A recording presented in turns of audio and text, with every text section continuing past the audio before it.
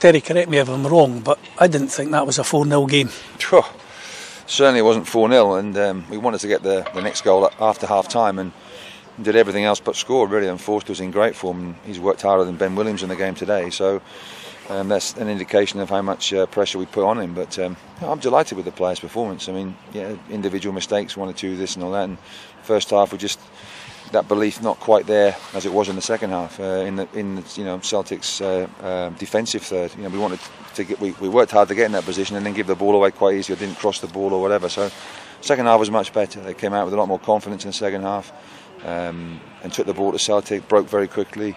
The 2 wide players, Alex Harris and Abdullah Sabir, were excellent, along with James Collins up front, and Sam Stanton in behind was different class. So going forward, we were very, very good and very, very pleased, and we kept the pressure on, and I thought it was only a matter of time before we got that equaliser. And then we get a bizarre goal against us when it's handball against Michael Nelson, and the referee says it was deliberate, or it would stop the ball going through to an opponent, when the same referee at Aberdeen gives a completely different decision for the same incident too. So it's just bizarre from our point of view that's happened. And of course Van Dijk curls one in the top corner, and we're 2-0 down, and deflated then, and Celtic run rampant and scored 2 more. But we didn't deserve a 4-0 defeat. I said to the boys, very quick debrief after the game, look, walk out of here with your heads held high, because you put in a right good shift today and took Celtic all the way.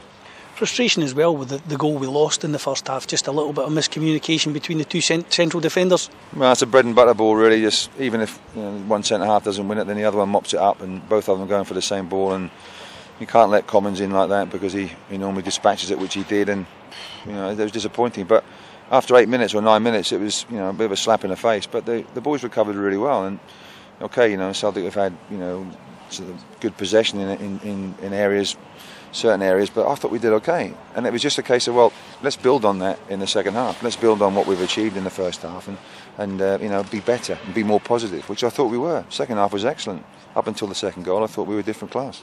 You mentioned Fraser Forster there. He did a couple of reasonable saves from Abdullah Zubair, but the save he made from Sam Stanton, we were in the commentary position saying, pick that one out. Big Paul comes out, claws it away. 1-1, that might have just made the difference.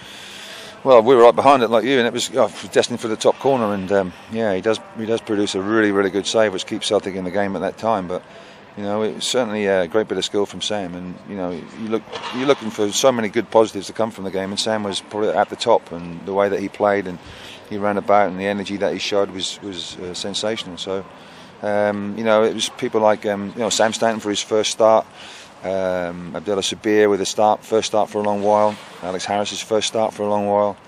It's Tom Taiwo's first start for a long while too. So a lot of players coming into the team that haven't been regulars and have been missing for one reason or another, but who I thought were excellent, absolutely different class. So there's a lot to build on, and it looks bad 4-0. It looks like a real hammering, but it certainly wasn't. And it doesn't tell the true story of what the game was.